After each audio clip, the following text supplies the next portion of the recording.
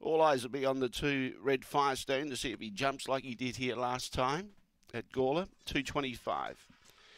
Green light on, set to go. Gawler Carnival of Cups, October 2021, set to go, away. Slow away again was Red Firestone, fighting the lead, Kenya Thunder. Trying to move around the outside was Ross's Sapphire. It's about 2 or 3 lengths away. Very wide was Imperial Master.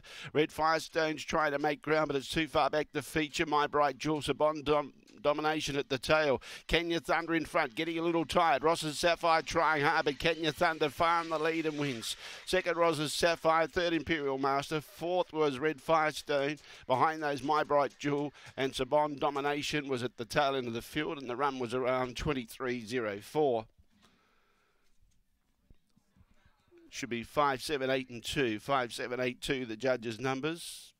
The time 23.04.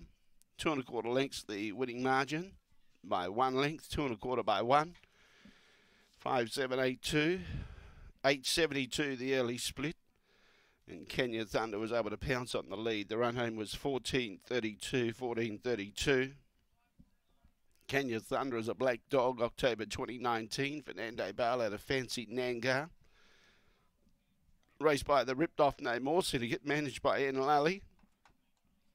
Tony Rasmussen, the winning trainer.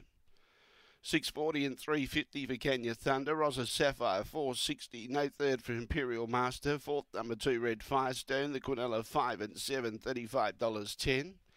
The exacta, 5 and 7, $43. The trifecta, 5, 7, 8, $365.60. The first 4, 5, 7, 8, 2, $103.30. 2 1/4 by 1. 8.72, 23.04 and 14.32 was the run home.